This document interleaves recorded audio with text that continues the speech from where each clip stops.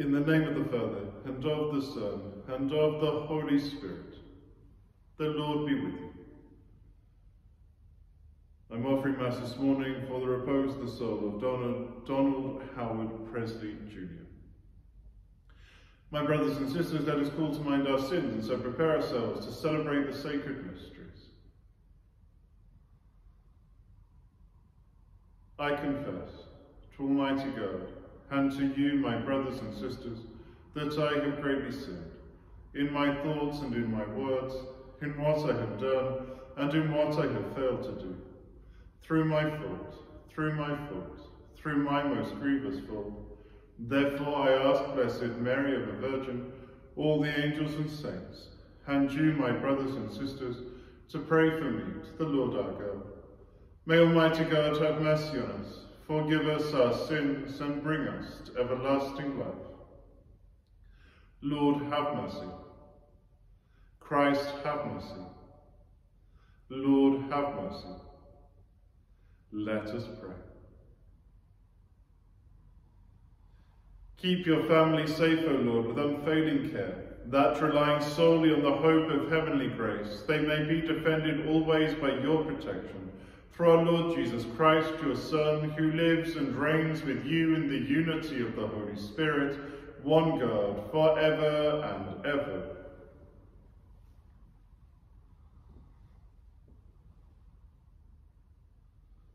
A reading from the book of Genesis. God said, "Let the waters teem with living creatures, and let birds fly above the earth within the vault of heaven." And so it was.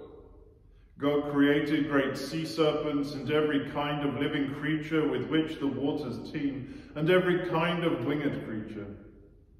God saw that it was good.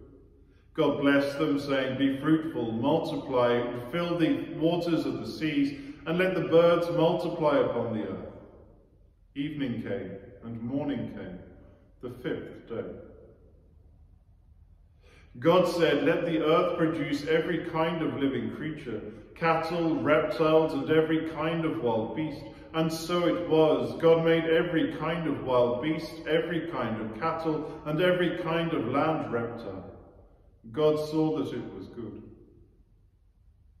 God said, "Let us make man in our own image, in the likeness of ourselves, and let them be masters of the fish and the sea, the birds of the air, the cattle, all the wild beasts, and all the reptiles that crawl upon the earth." God created man in the image of himself. In the image of God he created him. Male and female he created them.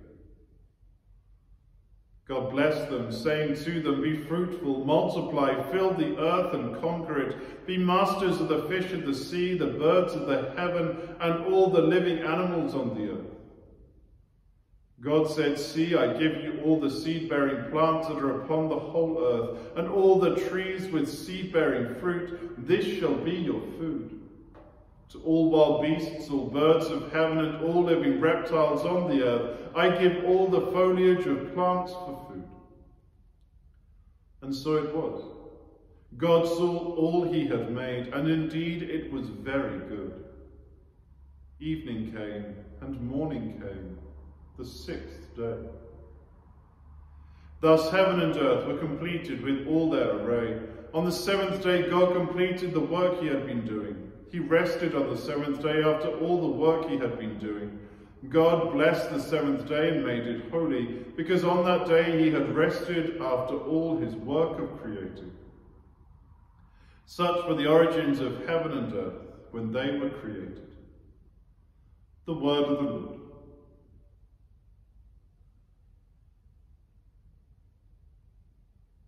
How great is your name, O Lord our God, through all the earth. When I see the heavens, the work of your hands, the moon and the stars which you arrange, what is man that you should keep him in mind, mortal man that you care for him?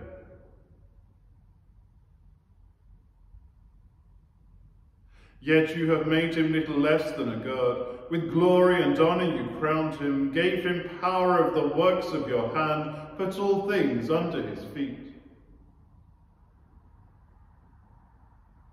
All of them, sheep and cattle, yes, even the savage beasts, birds of the air and fish that make their way through the waters.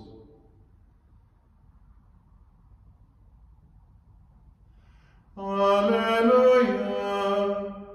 alleluia, alleluia. Train me, Lord, to observe your law, to keep it with my heart. Alleluia, alleluia, alleluia.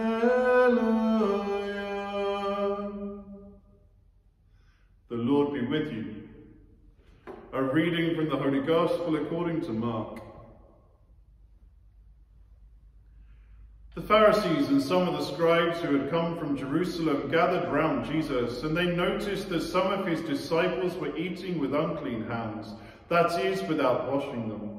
For the Pharisees and the Jews in general follow the tradition of the elders and never eat without washing their arms as far as the elbow, and on returning from the marketplace they never eat without first sprinkling themselves. There are also many other observances which have been handed down to them concerning the washing of cups and pots and bronze dishes. So these Pharisees and scribes asked him, "Why do your disciples not respect the tradition of the elders, but eat their food with unclean hands?" He answered, "It was of you hypocrites that Isaiah so rightly prophesied in this passage of Scripture. This people honors me only with lip service, while their hearts are far from me. The worship they offer me is worthless. The doctrines they teach are only human regulations." You put aside the commandment of God to cling to human traditions. And he said to them, "How ingeniously you get around the commandment of God in order to preserve your own tradition. For Moses said, 'Do your duty to your father and your mother, and anyone who curses father or mother must be put to death.'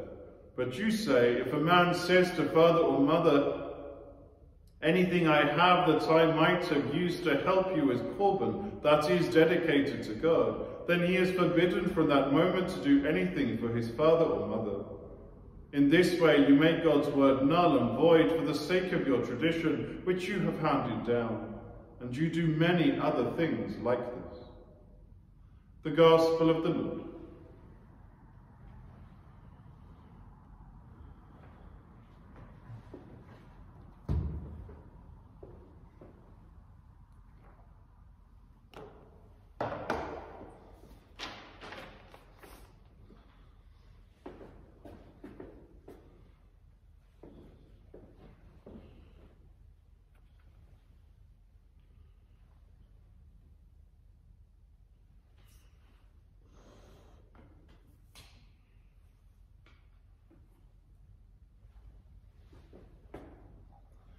Blessed are you, Lord God of all creation, for through your goodness we have received the bread we offer you, fruit of the earth and work of human hands. It will become for us the bread of life.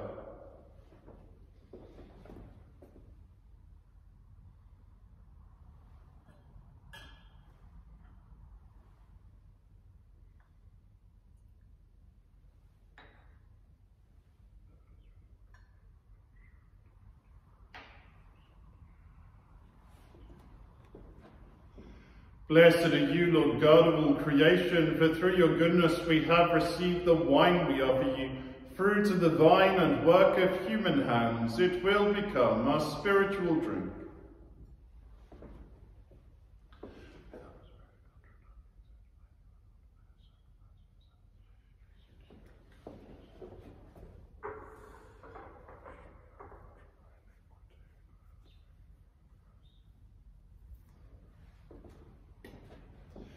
Pray, my brothers and sisters, that this my sacrifice and yours may be acceptable to God the Almighty Father.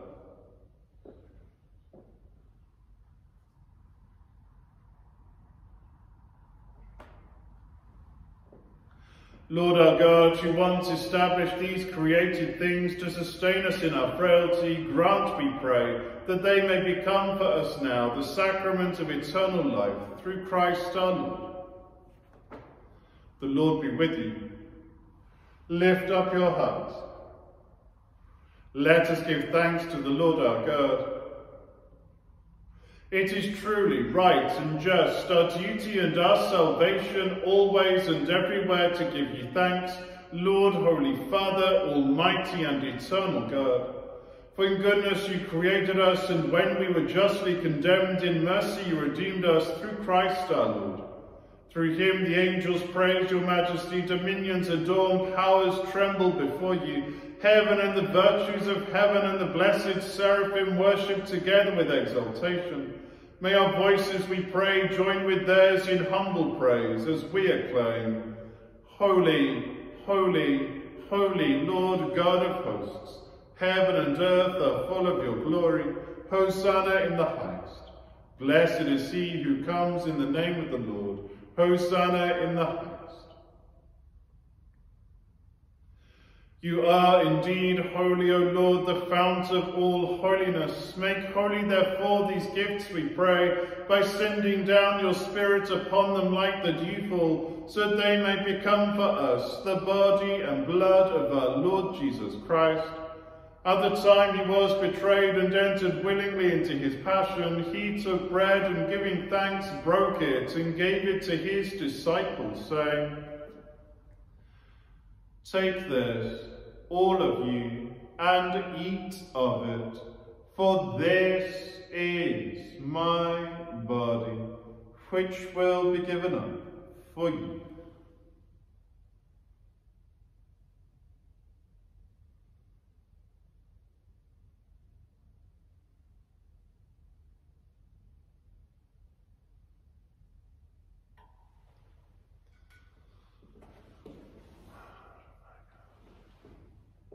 In a similar way, when supper was ended, he took the chalice, and once more giving thanks, he gave it to his disciples, saying, "Take this, all of you, and drink from it, for this is the chalice of my blood, the blood of the new and eternal covenant, which will be poured out for you and for many for the forgiveness of sins.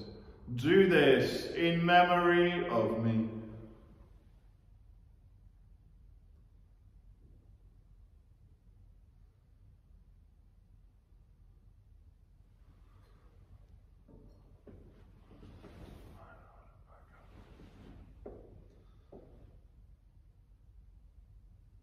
The mystery of faith. When we eat this bread and drink this cup, we proclaim your death, O Lord, until you come again.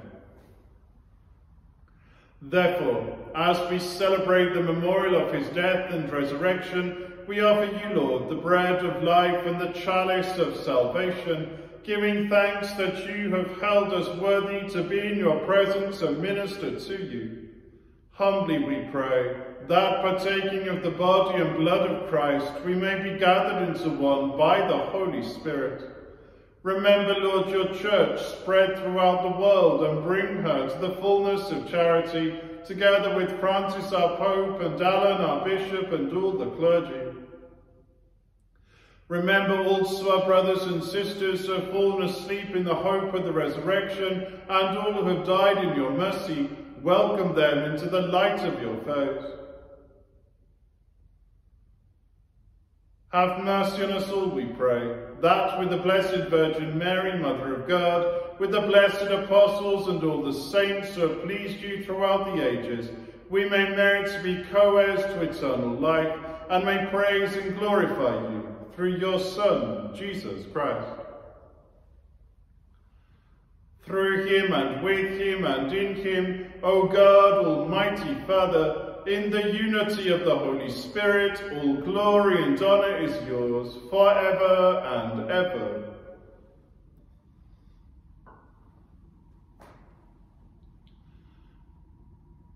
At the Saviour's command, informed by divine teaching, we dare to say, Our Father, who art in heaven, hallowed be thy name. Thy kingdom come, thy will be done on earth as it is in heaven. Give us this day our daily bread, and forgive us our trespasses, as we forgive those who trespass against us. And lead us not into temptation, but deliver us from evil. Deliver us, Lord, we pray, from every evil. Graciously grant peace in our days, that by the help of your mercy we may be always free from sin and safe from all distress, as we await the blessed hope and the coming of our Saviour, Jesus Christ.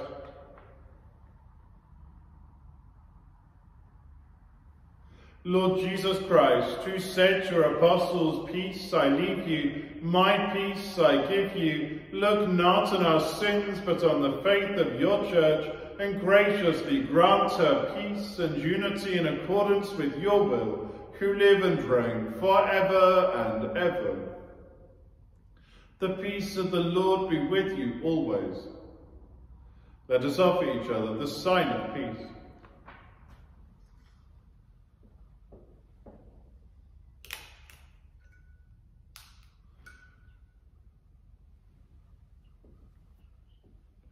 Lamb of God, you take away the sins of the world, have mercy on us. Lamb of God, you take away the sins of the world, have mercy on us. Lamb of God, you take away the sins of the world, grant us peace.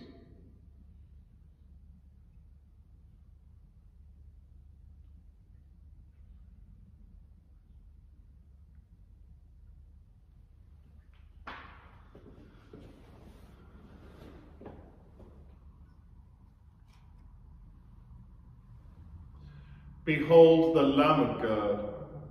Behold him who takes away the sins of the world. Blessed are those who are called to the supper of the Lamb. Lord, I am not worthy that you should enter under my roof, but only say the word, and my soul shall be healed.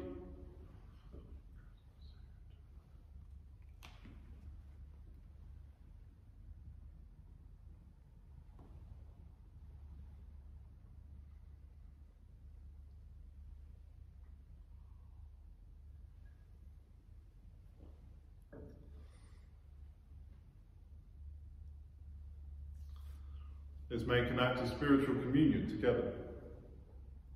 My Jesus, I believe that you are present in the most holy sacrament. I love you above all things, and I desire to receive you into my soul. Since I cannot at this moment receive you sacramentally, come at least spiritually into my heart. I embrace you as if you were already there, and unite myself wholly to you. Never permit me to be separated from you. Amen.